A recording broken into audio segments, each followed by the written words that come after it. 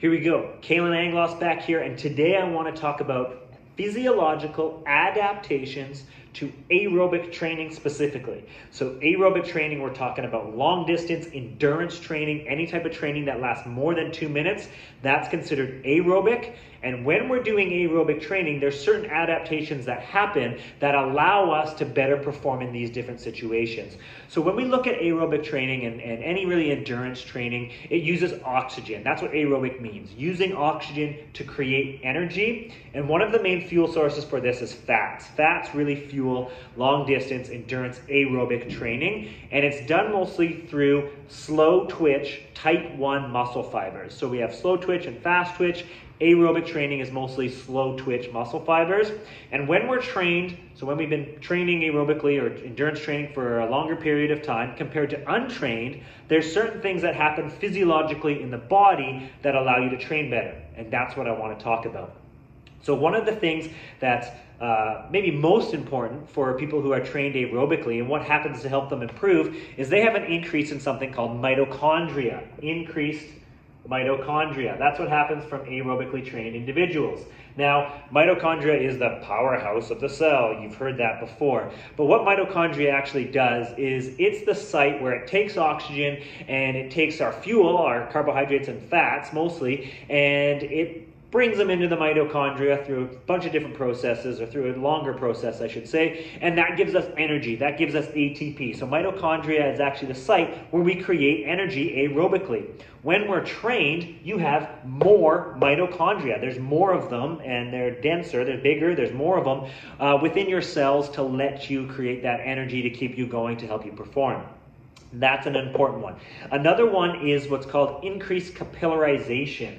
Increased capillarization. That's a big word for basically saying capillaries are what sends the blood into the muscle, into the cell, and it sends all the oxygen and it gets rid of all the CO2, gets rid of all the byproducts, is the capillarization. And when you're trained, you'll actually have more capillaries in your muscles and in your cells to allow the oxygen to come in, to deliver the fuel to the mitochondria to help make that energy. So we have increased mitochondria, the site of energy production. We have increased capillarization, sending the fuel there.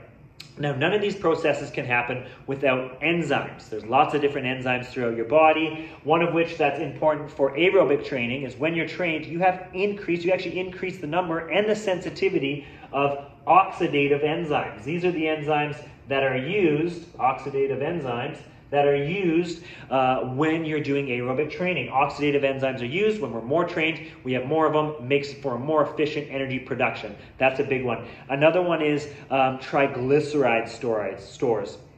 So fats get stored as triglycerides in your adipose tissue.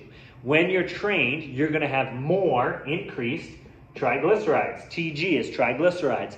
That means that you're going to have more available fuel, basically. If you have more triglycerides, that means you can break them down more to create more energy, to send them to mitochondria, all that kind of stuff. So increasing your triglyceride content is also a really important one, and especially the triglycerides with the oxidative enzymes as well. All of these factors allow for greater efficiency of the type 1 muscle fibers to create energy and to carry out the movements for aerobic performance. So when we talk about adaptations to training, and specifically aerobic training, increased mitochondria, the site of the ATP production, capillarization, where it sends all the stuff into the mitochondria, into the cell, and more oxidative enzymes to allow these processes to happen, and more fuel sources, triglyceride stores. These are things that happen when you're aerobically trained opposed to not trained, that allow you to perform better.